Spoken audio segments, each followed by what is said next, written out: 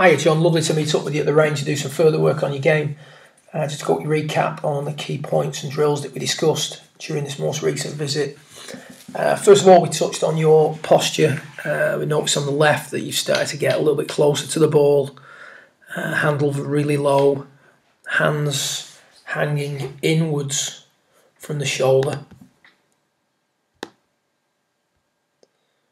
rather than more directly down beneath the shoulder. So slight change to your posture, give yourself a little bit more room, stand a little taller, etc. The main thing is to create this gap between your hands and your thighs.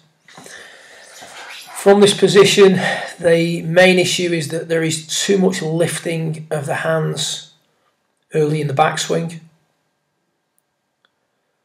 Midway back, we're looking straight down the left arm, whereas the hands really should be more in. As per the green arrow, there a little bit more depth in the backswing. And then as we go to the top, there's some further lifting, and the flex in the right leg is maintained too long. So not enough extension of the right leg, not enough inward movement of the hands and the arms on the way back. From the tendency is to stay above plane. There's been an emphasis on the rotational aspect of the swing, brought around through a little confusion about how you should start the downswing, etc. The initial drill that we did to pinpoint how the downswing starts identified that you begin the downswing by moving the left knee down and forward. This was made easier, as was the straightening of the right leg, if you at setup try and create a scenario where you feel like you're on a downslope.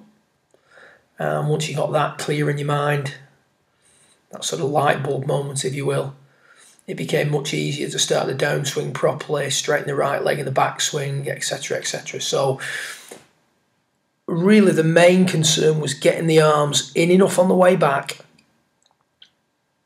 and keeping them in for long enough on the way down.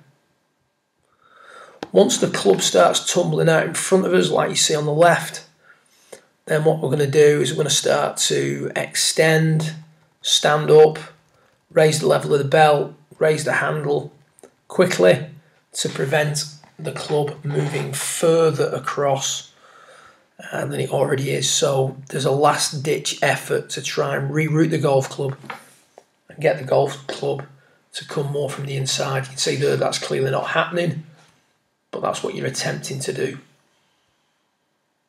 So the overriding theme here is arms in and arms staying in.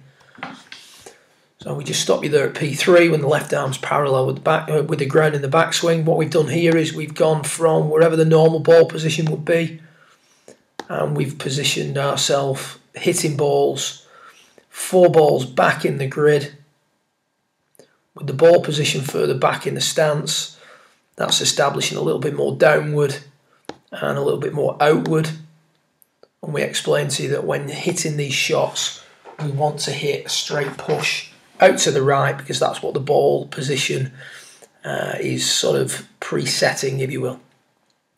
The main thing with this drill is that by putting the ball further back in the grid, it makes it easier for the golfer to become familiar with the arms coming inwards and the arms staying inwards in order to hit a push.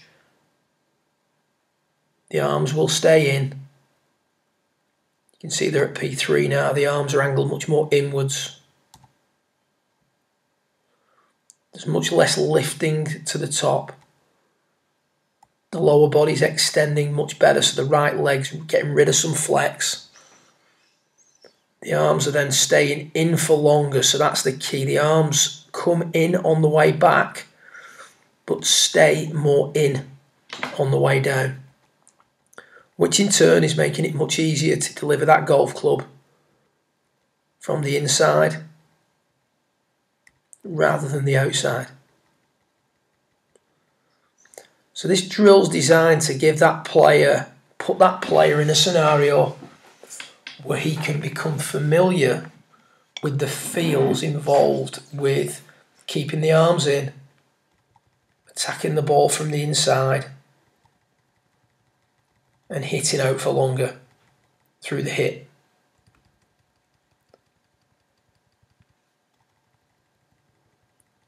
And that results in a slightly different shot pattern. We're hitting some nice pushes, ball starting to go higher, club face rolls less. So a lot of good things start to happen when you do that drill. It's a lovely way of feeling that inside approach, something that we need to get familiar with. The more the arms stay in, the less of a dramatic raise of the handle and a tucking under of the hips we require on the way through. So that little move through the ball is going to take a little bit tidying up, a little bit getting used to. But the main thing is to keep the arms working inwards on the way back, less lifting, and then keep the arms in on the way down.